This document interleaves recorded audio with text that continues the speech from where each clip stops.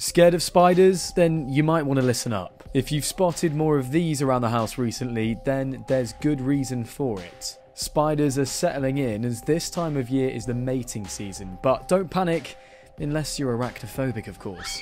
Spider season happens because male spiders are on the hunt for a female to mate with, but we don't need to explain that bit.